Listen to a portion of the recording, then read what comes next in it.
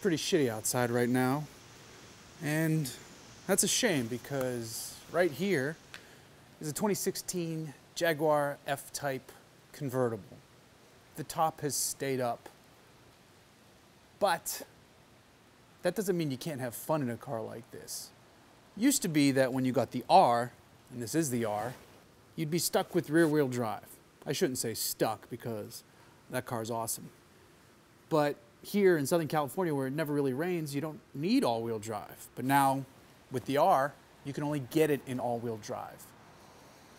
Today's the type of day that proves maybe that's a good thing. Regardless, even if the sun was shining, even if the winds were blowing, no matter what the weather, we're gonna still go out and have fun in a car like this, no matter what the car is. So let's saddle up and ride.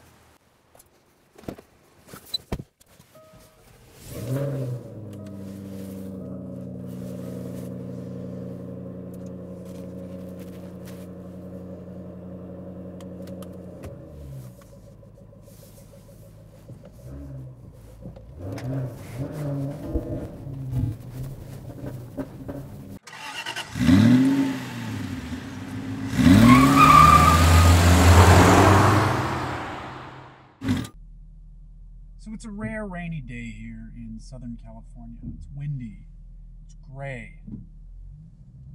It's British actually, so maybe it's fitting for a car like this. For 2016, Jag changed the F-Type up. They added all-wheel drive here. They call it instinctive all-wheel drive. It's instinctive. It has ESP.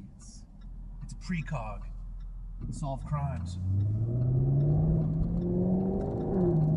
One thing they didn't change is that absolutely crazy engine and exhaust note. This is the best sounding new car that you can buy. Period. There's no discussion. I know people who have driven stock F-Types and been pulled over because the cops thought there was an aftermarket exhaust that was too loud. It's a symphony of machine gun heaven, or hell, if you, whichever one you want to go to, that's where this car takes you. Under the hood is a 5-liter supercharged V8 engine. Makes 550 horsepower, some number of torque, and it sends it out to the aforementioned all-wheel drive system. It's a rear-biased all-wheel drive system, so there is a performance option at play here. That's good. I've driven this car in the dry, and it'll step out. It'll step way out, especially if you turn traction control all the way off. That's a lot of horsepower, and it's biased to the rear, so this thing will dance just as much as the old one will. You can't sit there and do brake stands like you could with the old car, but there's still plenty of fun to be had. As the cliched automotive journalist would say, these cats' claws. This cat hasn't been declawed. Oh. The noise! This car gets up and goes so quickly. 0 to 60 happens in around 3.7 seconds. Top speed is some, super ungodly number, which would probably get a bit scary because this thing does have a short wheelbase and it'll get twitchy on you. Now, what the all-wheel drive system does for the R convertible is open it up to a greater swath of the world. Those in the snow belt will be like, oh, maybe I can take my 550 horsepower car to work now. I mean, just get winter tires and you can take the rear-wheel drive version too if you're careful on the throttle and quick with your hands. But now here's an added measure of comfort and security. Oh yes, it's just a glorious, glorious, glorious machine.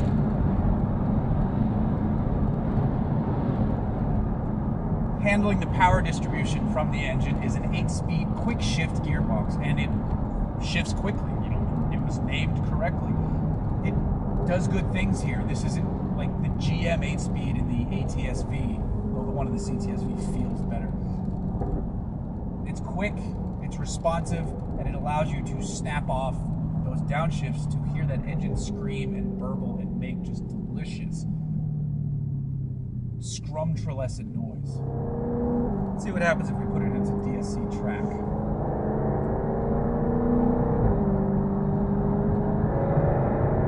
That noise never gets old. The fact that it has a button to quiet is merely to make your neighbors happy so they don't hate you every time you start this thing up. If I owned this car, that button would be broken. It would be permanently on. Oh, noise, noise, noise, noise. See, it still lets you hanging out, even track TSC. Yeah, it's raining. Good times had by all here, all one of me.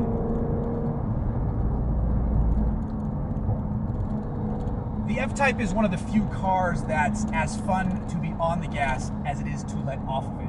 I'll explain that here. So, oh, great noise. It sounds like a machine gun. It sounds like someone is firing anti-aircraft weaponry outside of this car when I let off the throttle. Another thing I love about the F-Type is how well sorted the cabin space is. This cabin space is very driver focused. There's a bar right here that basically tells the passenger to fucking lay your hands off. This is my shit. I got it under control. The nav screen works great. Gone are the days past where Jag made clunky stuff. This looks and works well. I have heated seats. I've got a really cool joystick here, which, you know, lends credence to the fighter jet cockpit. Another cliche, but it works here with this joystick. Pop this toggle switch down into dynamic mode. I love the other toggle switches, which is more of that jet fighter cliche, but it works. It works very well here. I have the car in dynamic mode, so the center stack, so the center gauge here is glowing red with a big indicator. You're in 4th gear, bro. I think it does. Well, no, it's British, so it would say bro. I'm not going to try to do a British accent. The California coast is doing the British impression for me. I'm just letting the car howl and wail and fight against the tyranny of this weather. With its instinctive all-wheel drive, it's doing that quite well.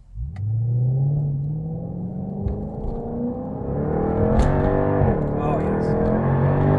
Let's get on it. I could see how this car would send you to jail very quickly. Not just the speed, just general public nuisance and noise disorders and all kinds of awesome, just rap, block, snap. I love it. I love everything about this car. The only thing I don't love about it is that I can't afford it. Base price of the R Convertible is around... See, traction caught it a little bit there, but let me step out. The base price, I had to do that. Base price of the R Convertible is around $106,000. This car as equipped is $112,000. So it's got fancy leathers.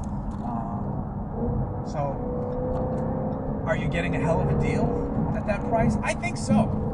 You know, you can compare it to the Z06, which has 100 more horsepower. It's got much more aggressive bodywork, even though this thing is a stunner on the outside. It'll probably whoop its ass on a racetrack, but it's not an F-Type. It doesn't have that noise. This car sounds better than the Z06, and the Z06 sounds great. It's not always about winning races or being the fastest or having the best argument on paper, which I find a lot on the internet. Ah, that car has this number, so it must suck, even though I've never driven it. Get that a lot. There's something more exciting about this car. I bet if you take the average automotive enthusiast and say, hey, here, spend 30 minutes with a Z06, just cruising around your town. All right, now spend 30 minutes with an Aston Martin Vantage V8 GT. All right, now spend 30 minutes with a Porsche 911. Now spend 30 minutes with the F-Type. And if you've been a fan of this channel, you know I love Aston Martins. And the V8 Vantage GT remains a tremendous deal. $99,000 starting price. I guarantee the average person, the average automotive enthusiast, will come back after driving those cars for that period of time and be like, all right, F-Type for me.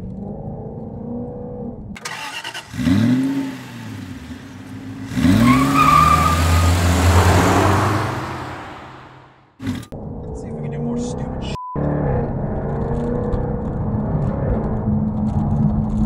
Another fun thing about this car, or interesting, is that if you want to tone it down, you want to take your significant other out to dinner.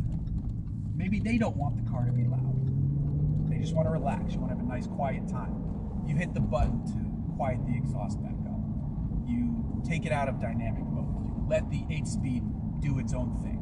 The steering lightens up because it's definitely stiffer in dynamic mode. And makes the whole affair a little bit more regal, a little bit more luxurious, a little bit more classic Jaguar.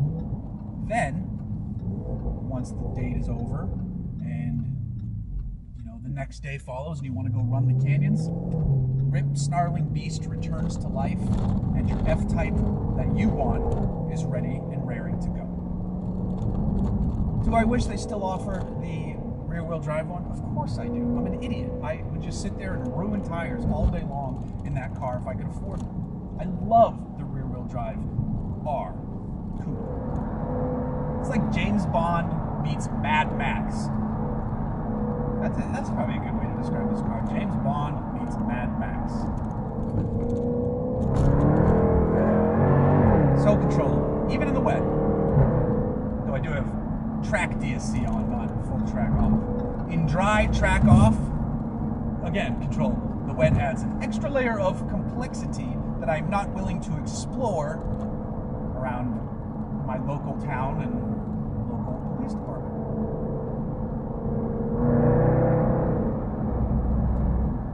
Jaguar! Jaguar! I love the Jaguar F-Type. That's 16 grapples. Oh. Hey, Morty, I'm gonna take the jack out.